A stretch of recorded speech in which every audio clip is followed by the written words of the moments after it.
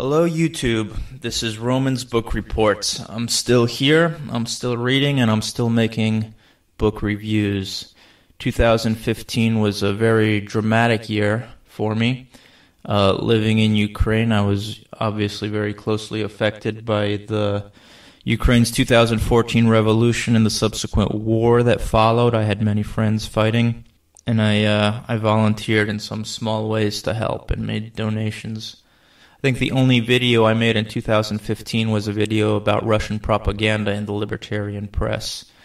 2015, I also got married to a fantastic girl, and I got involved with an internet startup I was probably working on 60 hours a week, and still am, though maybe a little less now.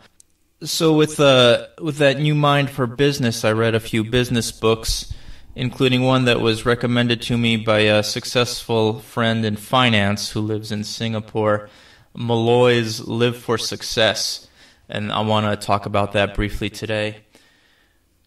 John T. Molloy is better known for his Dress for Success. I think that was his first book, and then his second one was Live for Success. It was kind of general business advice, and it's really a funny book. You can even see by the cover that it kind of speaks from a different era.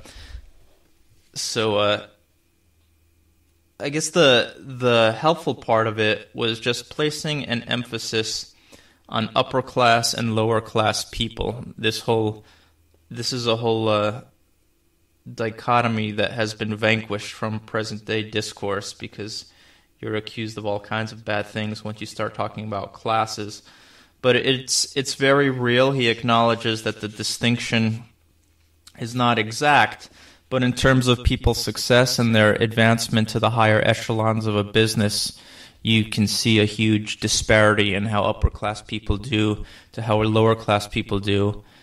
He writes about some training that he did to give people more upper-class habits. It has to do with posture, walking, how well you speak, and that sort of thing. He has diagrams of how upper-class people walk versus lower-class people, how they sit, how they stand when they're having a conversation. And that was the important part of the book, and maybe that alone makes it worthwhile to read.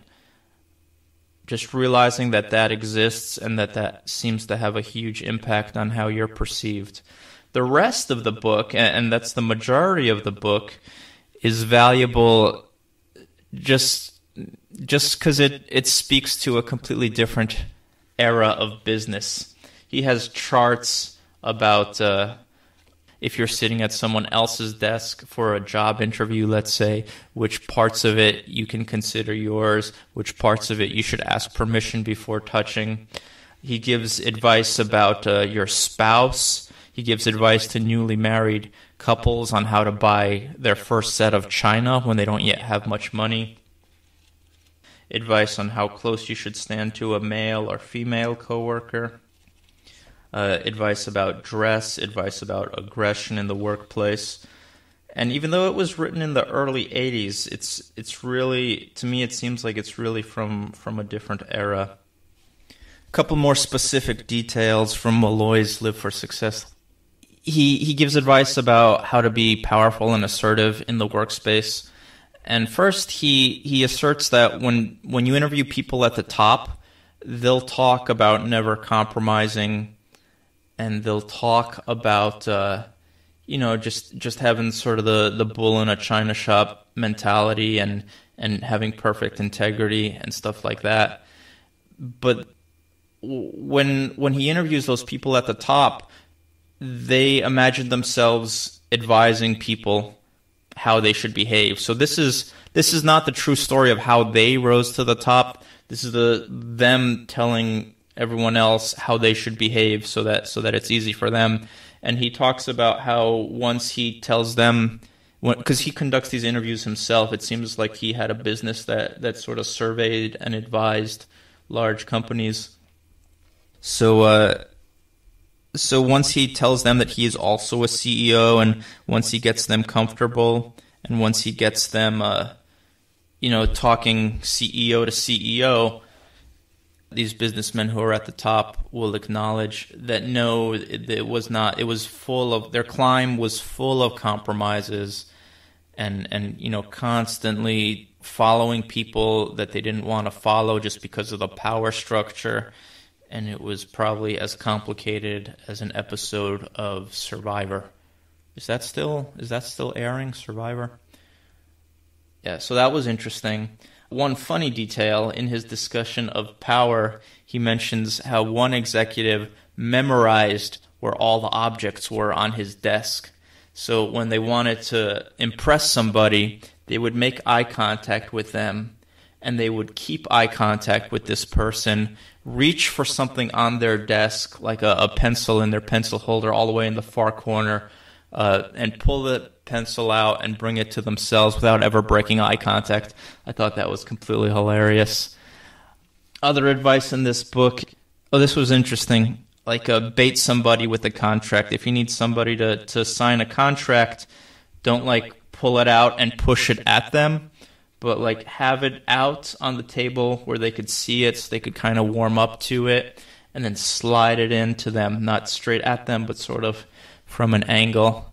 So it's full of that kind of advice. Maybe it's like the stereotypical salesman advice, but other stuff as well. I was a little startled at how alien this was, because I remember the 80s. I was a child in the 80s, but I still remember them. This book was copyright 1981. In summary, the book is valuable for placing an emphasis on your social class in terms of how you're perceived and how successful you'll likely be in large corporate structures. That's number one. Number two, it gives just this sort of historical record of what seems to me like a bygone era of business. And third, it does have a few little gems, like the whole thing with a contract. I think that's even just good manners, just having the contract out while you're talking to someone and then sliding it in to ask them to sign it. And that's it. Molloy's Live for Success. I bought this used for $1. Stay tuned for the next one. Another business book, Peter Thiel's 0 to 1.